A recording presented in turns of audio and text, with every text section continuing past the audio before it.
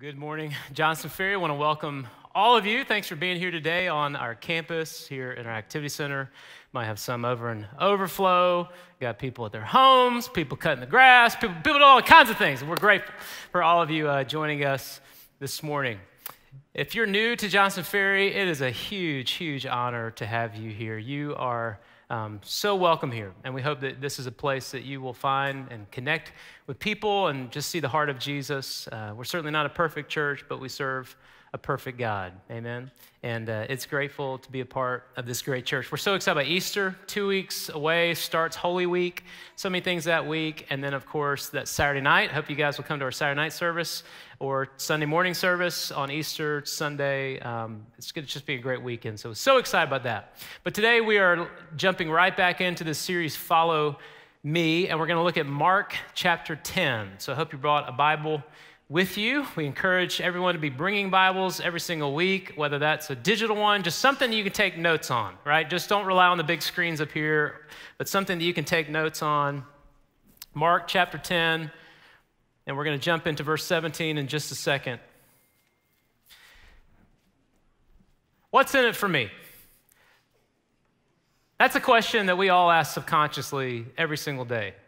It dictates where we buy clothes, what's in it for me? Who's got the best deal for me? It dictates what restaurants we go to, what coffee shop we go to, what's in it for me? I want something, right? I have a particular need, I need you to meet it. And that's kind of what drives us. We think about our kids going to school, what's in it for me? A lot of you are looking for churches based on that question. What's in it for me? What do you have for me here? How do I benefit from being here? And I'm not even saying that's a bad question, because sometimes that's a very good question, but it is such a dangerous question because what's in it for me mentality seeps into everything, and if you're not careful, it seeps into you following Jesus.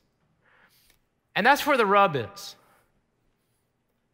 In Mark chapter 8, we read it a few weeks ago, Jesus says this to someone who wants to follow him. He says, if anyone wants to come after me, let him deny himself, take up his cross, and follow me. To appropriately follow Jesus means to try to eliminate the question, what's in it for me? Because it's really not about you. In fact, the you part of you is supposed to die, and the new part of you through Christ is supposed to live. And that's what the gospel is. Jesus Christ died on a cross, was buried, rose again 3 days later as he forgave you of your sin and defeated Satan, hell, death, the grave, and was resurrected so that we might have the promise of eternal life. That's the gospel. That's the good news, this life-changing reality of Jesus. And the great thing is you don't have to pay for it. You don't have to earn it. You don't have to be so good of a person that God will just have to give it to you. That is the exact opposite of the gospel. The gospel is free, and we receive his grace through faith. Isn't that awesome? And you should clap for that because that's the gospel. That is the good news of Jesus. And here's the deal. Salvation is free, but it'll cost you everything. That's the rub. Salvation is free, but once I begin to follow Jesus, he wants everything.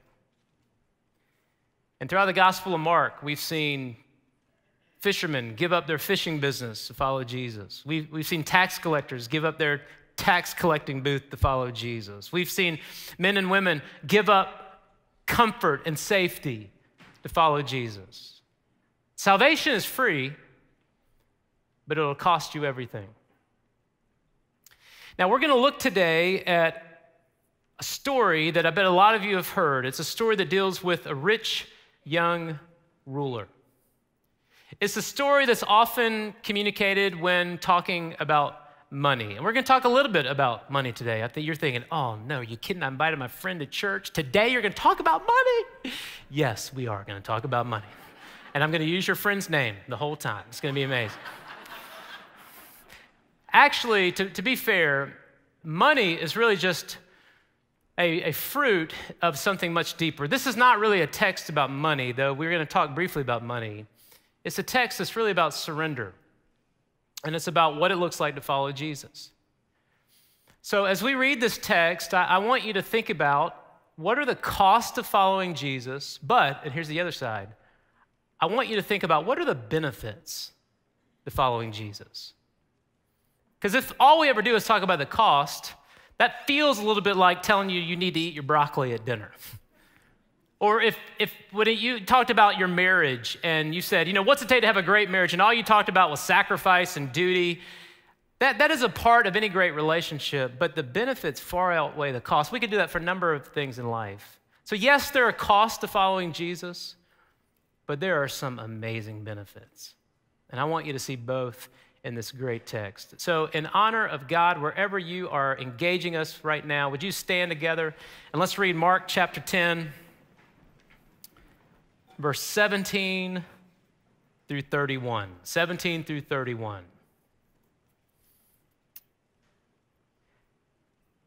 So as Jesus was setting out on a journey, a man came up to him and knelt before him and asked him, "Good teacher, what shall I do that I may inherit eternal life?" But Jesus said to him, "Why do you call me good? No one is good except God alone. You know the commandments.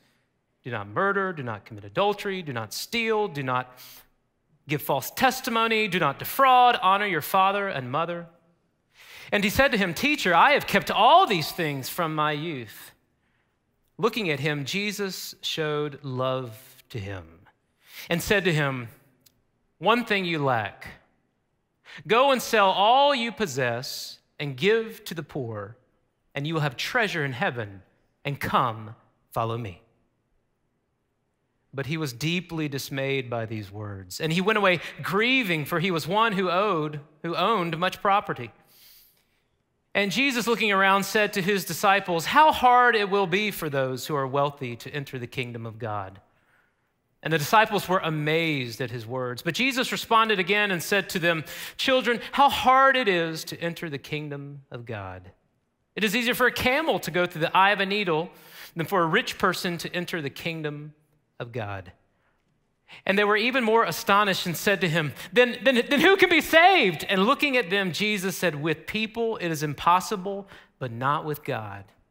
For all things are possible with God."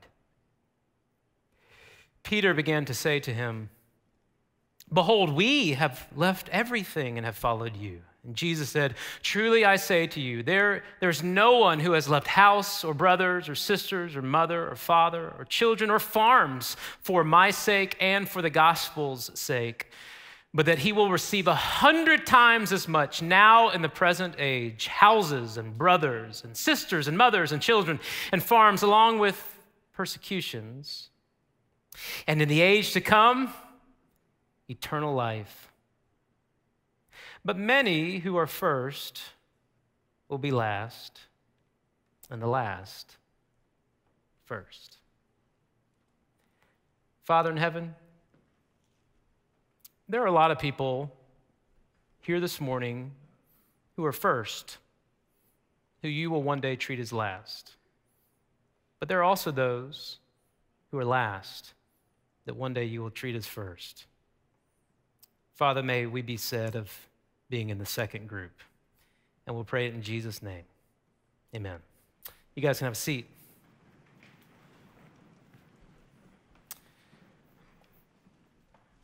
We've talked about the cost to following Jesus, but today I want to talk to you about the cost of not following Jesus.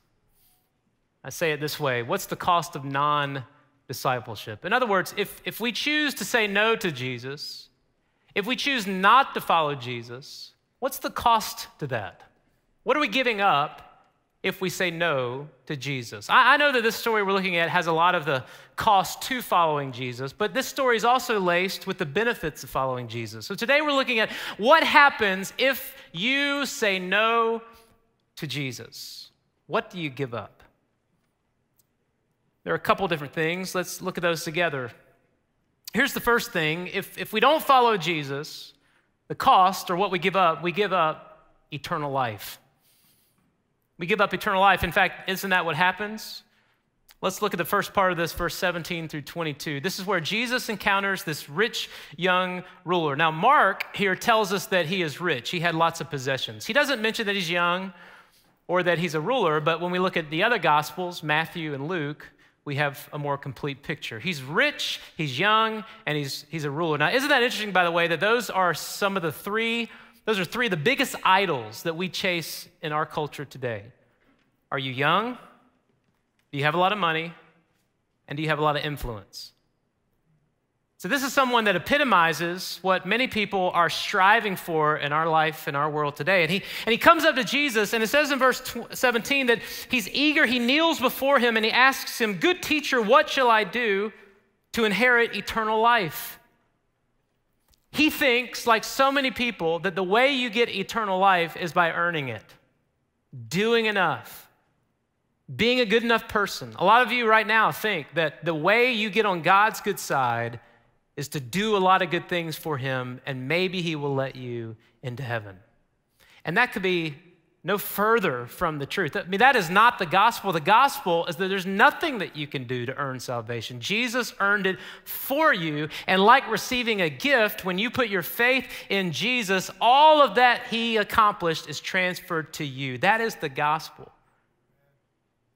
But this young man who probably grew up under the Jewish law, who knows the law, he thinks, if I can just do enough, then I'll have eternal life. And we get the sense that he's sincere. So many people in the Gospel of Mark try to trap Jesus, try to get him in a corner, try to prove that Jesus is wrong, that he doesn't know what he's talking about. But the impression we get of this young man is that he legitimately wants to follow Jesus. And he kneels before him and says, "Good teacher, what must I do?" And then in verse 18 and 19, Jesus asks him a question. "Why do you call me good? No one is good except God alone." Jesus is not, by the way, saying he's not God. In fact, if you look through the rest of the Gospel of Mark, there are plenty of examples of Jesus demonstrating why he is God. I think what Jesus is saying, look, if you know the law, you know the only God is good. So let me ask you a question. Why do you call me good? In other words, am I God to you? And then Jesus, because this young man knows the law, he says, well, then, do the law. And then he quotes a bunch of the 10 commandments. Don't murder, don't commit adultery, don't steal, don't give false testimony. And then Jesus adds one here. Do not defraud. And then honor your father and mother. Those are 6 commands, 5 of which are in the 10 commandments. But Jesus adds one, don't defraud. Now, why is Jesus adding one? Maybe because we see where this story is headed, this must have been an issue for this young man. And Jesus wants him in verse 21 to do something. It says in verse 21, looking at him, Jesus showed love to him. Let's pause there. So whatever Jesus is about to do or say, it is rooted in his love for this young man. Looking at him in his heart, loving him, this is what he asks this young man to do. He says in verse 21, one thing you lack, go and sell all you possess and give to the poor, and you will have treasure in heaven. And then come, follow me. That's all you got to do. You want to follow me? Then sell all your stuff, give it to the poor, and then come on. Come follow me. Now, how ironic is it that just a few verses earlier in verse 13, Jesus looked at a bunch of kids who have no money, and he said, the kingdom belongs to such as these. And then he looks at this young man who has everything that everyone else wanted, and yet he has missed the kingdom of God. Jesus wants him to have treasure, but he wants it to be heavenly treasure.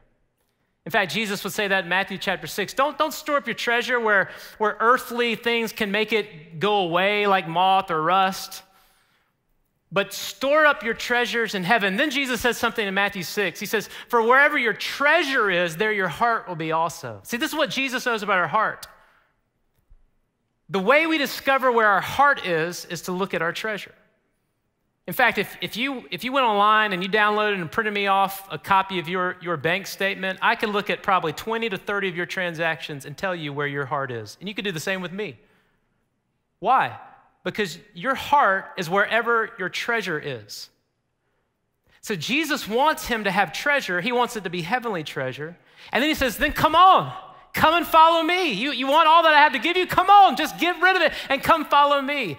And you would think this young man, so eager to want to follow Jesus, would say, yes, Jesus, whatever you want. But is that what he does? Verse 22, but he was deeply dismayed by these words, and he went away grieving. Why? For he was one who owned much property. One scholar, a commentator I was reading this week and studying this passage, this is what he said about this young man. I thought this was telling. He said, as long as the man stands on his own merits, he is self-assured. But the word of Jesus calls him beyond his safe haven, just as it earlier called disciples to weigh anchor and cast into the deep where there is no security, but only Jesus. Step out. I'm not trying to give you security. I'm trying to give you myself. Come and follow me. And he gave up eternal life because he couldn't get rid of it. Now, here's the interesting thing, that we don't have a lot of other instances in the New Testament where Jesus asked anyone to do the same thing. If you're asking, does that mean that I have to give up every dollar I have to follow Jesus? And the answer is, I don't know. I mean, certainly God gave it to you. It's all his. He wants us to be a good steward, a good manager of it. But Jesus looked at this man, and he saw into his heart, looking at him intently with love, and he said, this has an issue in your heart, give it up, and then come follow me. And so here, if we could just be real honest, we all struggle with sin generally, all of us, me too. But if Jesus were to look into your heart directly, what would he tell you to give up? I'm not talking about your neighbor, the person down the road from you. I'm talking about you. What is Jesus asking you to surrender to him? It could be a dozen things. I don't know. Is it your career? Is it your image or beauty? You're so concerned with looking perfect in the eyes of everyone else, and Jesus is going, I'm more concerned about your heart than about the way you look to people. Give all that up and come follow me. Maybe it's wealth. Maybe you're like this rich young ruler. If you can just get another zero in the bank account, if you can just get that bigger house, get that nicer car, get that all that stuff, and Jesus going, would you just stop pretending like that will bring you meaning and come follow me? Maybe it's lust. And Jesus is going, you are so concerned with lusting after people, just surrender that and follow me. Maybe it's dating. If I just find the right person to be in a relationship with, and Jesus is going, would you just stop chasing that and start chasing me? Maybe it's alcohol. A couple years ago, you came home and you took a drink or two, kind of relaxed for the day, and now it has consumed your life. And Jesus is going, get rid of it and come and follow me. I don't know what it is, but if Jesus were to look into your heart right now, what's he asking you to surrender? Because the thing is, if we're not willing to give up everything for Jesus, it might mean that we don't actually know Jesus like we think we do. Now, we don't know what happened to this young man in the story. He goes off, and who knows, maybe the next day he came back to say, I'm saved. Maybe a year later he was saved. Maybe he never, we don't know. But the picture of this moment is that when Jesus said, come and follow me, he would not give up everything. And you know what the cost he had to pay for that was? He missed eternal life. What about you? Do you know Christ? Well, here's the second thing. If we say no to Jesus, you know what else we give up? We give up experiencing God's power, experiencing his power. And the way I get that from is in verse 27, because he's going to talk about wealth, and then he's going to say all things are possible with God, just like he told the man in Mark 9 last week that had the son who had to be healed, and Jesus says, do you believe? And he says, Lord, I believe, but help my unbelief. And Jesus tells him all things are possible with God. The same thing is said right here in the context of money. All things are possible with God. And see, if we say no to Jesus, we miss out on the amazing ways that God works. And often it will come through our pocketbook. So as we back up in verse 23, Jesus looks around his disciples. And I wonder, by the way, if the disciples are thinking, Jesus, man, we really blew it. I mean, that guy, that's who we want. We want people like that. We need influencers. He's got lots of Instagram followers. We need this guy. He's got money. He's got youth. He's got power. He wants, he's saying all the right things. He knows the Bible. This is the kind of guy, Jesus, that we want. And you're just going to let him walk away like that? And Jesus looks at his disciples while the man is walking down the road. And he makes this statement: how hard it will be for those who are wealthy to enter the kingdom of God. His disciples, who might have agreed with that young man more than they're willing to admit, were amazed at his words. And Jesus responded again and said to them, children, how hard it is to enter the kingdom of God. Salvation is free, but it will cost you everything. Jesus here is not putting up a standard to get into heaven that is unattainable. Again, we are saved by grace through faith. But unless we're willing to lay it all down, we probably don't really understand the gospel. And he says how hard it is. He's not saying that wealthy people won't enter the kingdom of God. He's saying, look, that the wealthy people have a unique pressure that other people don't have. Because money has a way of gripping your heart in a way like few other things. And that's why he says that statement in verse 25, this idiom. He says, in fact, it is easier for a camel to go through the eye of a needle than for a rich person to enter the kingdom of God. And see, none of y'all laughed, but I think that was supposed to be funny. It's like him saying, it would be easier for a 747 to fly through the hole of a Cheerio than for a wealthy person to get, see, you laugh right there. That was it. That's the whole point. He's saying, look, those two things don't mix. You can't get a big old animal through the eye of a needle. And he's saying like this, you don't come to the gospel with anything but your sin and the need to be forgiven. And then you give your life to Jesus and you watch him change it. And that includes money. That includes money. So I'm looking out at a bunch of rich people, and so am I. We live in one of the more affluent places in the most affluent country in the world. So what does the Bible say about money? I could spend a lot of time on this. I'm gonna breeze by a few just key points about wealth, money, and possessions in the Bible. I'll have them on the screen. You can go back to our YouTube channel or something and watch these if you want to, if I talk too fast. But I just want to breeze by a couple things. So important. And we're going to see how this view of money sets up how we live a life that pleases Jesus. So here's a few things to know about wealth in the Bible. Number one, the Old Testament often portrays wealth as a sign of success. So you read in the Old Covenant, one of God's promises to Israel was blessing, and that often came in the form of financial prosperity, which is, by the way, why so many prosperity teachers today will pull back Old Covenant verses to justify their opinions. But it's interesting, when you look at the New Testament, the mark of God's hand on someone is often strength in the midst of suffering. But in the Old Testament, there are plenty of examples of people who are blessed by God financially. And that's maybe why the rich young ruler was confused. Maybe that's why the disciples are amazed at this statement, because they grew up thinking, the more I please God, the more he will bless me financially. Number two, what do we see about wealth in the Bible? Jesus often sides with the poor. I don't know what to do with that all the time, but Jesus often identifies with the marginalized, with the poor. And we need to be careful that we, many of whom are not poor, do not unfairly label the poor as all being lazy or worthless, in the same way that those people who are rich don't want to be labeled as greedy or anything else. And just realize that your Savior spent a lot of time with the poor and talking about caring for the poor. Number three, wealth is morally neutral. Are you more spiritual because you have $1,000 in your bank account versus having $100,000 in your bank account? Those zeros are not positive or negative. They just are. Wealth is morally neutral. It's what you do with that wealth. There are a lot of rich people in the Bible. Joseph of Arimathea, who let Jesus use his tomb, was a rich man. There are plenty of other examples of rich people in the New Testament. But number four, let's be honest, greed grips us more than we'd like to admit.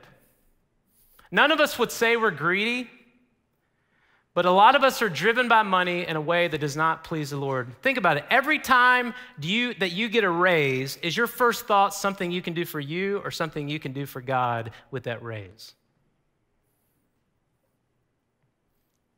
And so you wonder, well, how do I not be greedy? Well, number 5, generosity is the antidote to greed.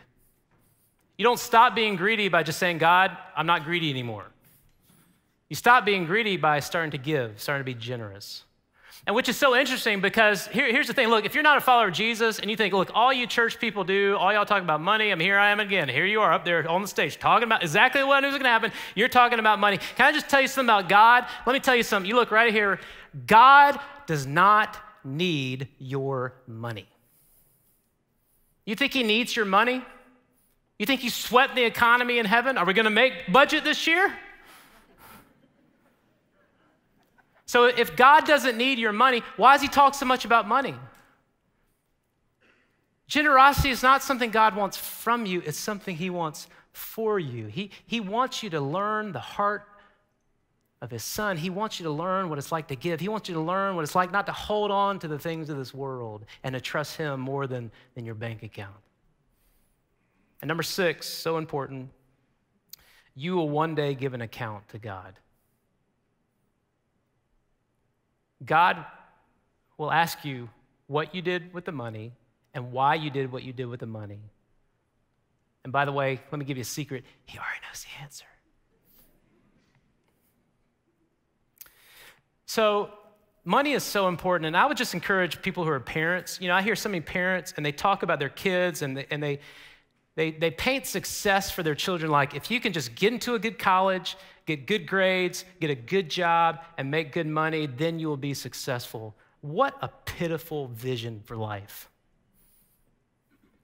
If you're a follower of Jesus, that is way too low of a definition of success. Success is about advancing the kingdom. Success is about making Jesus' name known. Success is about changing the world for Jesus. If you make a lot of money, great, make a ton of money, and then use it to advance the kingdom of God. Because see, if we just hold on to money and let greed grip our heart like it did this young man, yes, it might mean that we're not saved. It might mean that we lose eternal life. But you know what else you miss? You miss just experiencing the power of God work in your life and seeing how he can take that money and transform it and change the world. There's so many amazing things about following God and just seeing the stories of him at work. This last year, I know we celebrated on the video the baptism that we've seen here, the life change that we've seen here, but all over the world, God is at work. It is amazing. We invest money in places as a church, and we see God doing amazing things. Why? Because we give. In fact, there's a story. I'll just give you a picture real quick. Lee Pak, he's one of our partners in India. They're planning hundreds of churches in COVID. And here's a story right here. You see all these pictures, 180 people in a village a couple months ago going down to a river to be baptized because there was a miraculous healing and they all want to give their life to Jesus. And that kind of stuff is happening around the world. God is at work. And we often have such a limited view because we're more concerned with what's in it for me instead of seeing where God is at work. And if we say no to Jesus, we miss his amazing power. All right, well, third and finally, if we don't follow Jesus, we give up eternal rewards. At the end of the story, Peter looks at Jesus, and I don't know if Peter says this as Peter often does, kind of just remind, Jesus, what he's done for Jesus. I don't know if that's the tone or it's more of a concern like, hey, we've left I don't know, but Peter says, behold, we've left everything. We've left everything and have followed you. And in a word of comfort and in a word of future hope, he says to him, Peter, there's no one who has left house or brothers or sisters or mother or father, children, farms for my sake or for the gospel's, but that he will receive 100 times as much now in the present age. Houses, brothers, sisters, mothers, children, farms, but also persecutions, and in the age to come, eternal life. Many people think what Jesus is saying here is that when you come to Christ, you come into a family. A church is not just about a preacher and singing on Sunday morning. It's about being a part of a family. And here's the thing. When you come to Christ, you have more in common with a brother or sister in Christ who lives halfway around the world than you do with your blood relative who is not a Christian. Did you know that? And Jesus says, I'm going to give you a whole family. I'm going to give you mothers and fathers and brothers and sisters. You might get kicked out of your house, but I'm going to give you 10 other people who let you stay in their house. I'm going to give you 100 times more if you'll just follow me. And yeah, there's going to be some persecutions, but it'll be worth it. I want to introduce you to somebody today to close out our time together. It's a man from Christian history, and we probably don't talk enough about Christian history. If you want to learn something about following Jesus, read some biographies of some great men and women who have followed Jesus, who are now dead, and we know how their story ended. But one such man who is really just a hero is a guy by the name of Charles Thomas Studd. Isn't that a great name, Studd? What's your son's name? Studd. All right. Charles Thomas Studd. This guy right here, you can see his picture, and he was a world-class cricket player. I'm not going to even pretend to know how to play the game of cricket, but this dude is like an amazing cricket player. Not just like good for his school, but world-class good. You think about one of the best athletes in the world today, and that would epitomize what this guy was in the mid to late 1800s in Britain. An amazing cricket player, grew up fabulously wealthy. Father had an indigo trade, just made a ton of money. Grew up prestigious schools, all the best, you name it. And then one day his dad went to hear D.L. Moody, one of my favorites of all time, Dwight Lyman Moody, an evangelist for Christ. His dad got radically saved. I mean, not just like kind of saved, but I mean radically saved. And his whole life flipped upside down for the better. And so his dad would then make this ministry of inviting speakers and missionaries and pastors and just, Christian business people to his house all the time. And he'd invite people over, and they just have these kind of dinner parties, and the dudes would share the gospel and people would get saved. Well, one day, Mr. Studd has 3 of his sons home from college, and there's a speaker there, and that speaker, who has a heart for the gospel, corners all 3 of those boys, different times, leads all 3 of them to Christ. So now, just like their dad, they're radically saved, and it changes everything. And so they go back to college with this renewed heart for sharing Jesus, this renewed heart for following Jesus, not giving to the pressures of the world like so many of you do at college, but they're going to say, I'm all in for Jesus, whatever it takes. And so much so that they give up these aspirations of a career to go to the mission field. And there were about 7 of them. They called them the Cambridge 7. And they went all over the world, specifically to China, to share the gospel. And so C.T. Studd, who is this world-class athlete, rich kid, goes to the mission field to China. And the guy just loved Jesus. In fact, one of his quotes, I love it. He says, "Some want to live within the sound of church or a chapel bell. I want to run a rescue shop within a yard of hell." Come on, that is what I'm talking about right there. Well, when he's 25, his father dies. He's living in China at this point. He's married now. His father leaves him what would be the equivalent of about $5 million. So he's a good businessman. He knows how to, make ends meet, of course, $5 million. And he and his wife pray about it, and they give it all away. They give a bunch of it to different ministries, D.L. Moody, Salvation Army. They'd be in China, would leave after about 10 years, and would give the rest of the money to the Chinese ministry there, basically divested of all of their financial resources, and just decided, we're going to live on faith and trust the Lord. And he did.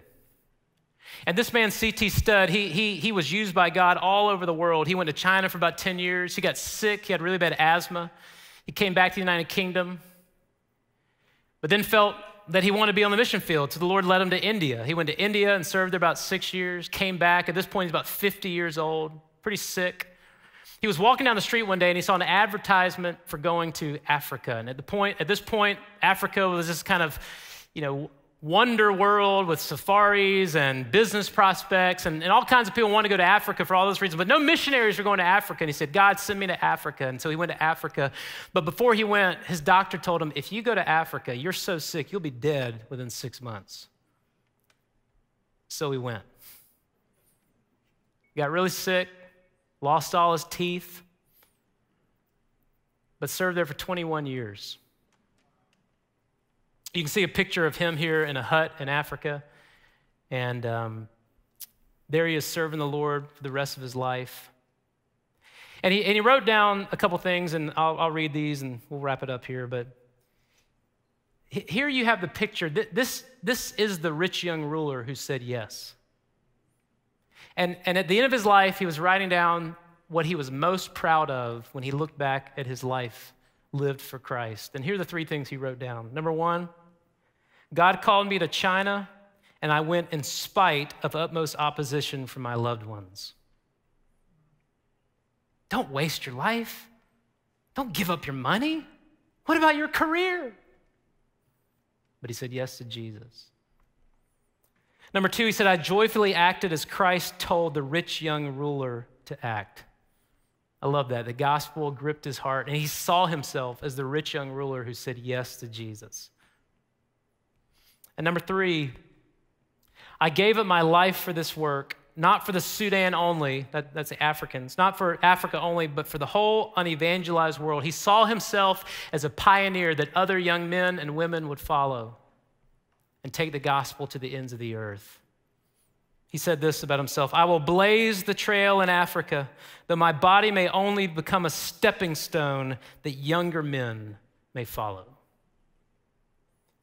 He wrote a poem that he's often quoted with, and one of the lines is this: only one life, 'twill soon be past.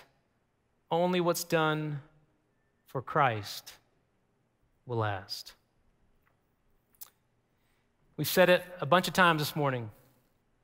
Salvation is free, but it'll cost you everything. So here's the real penetrating question.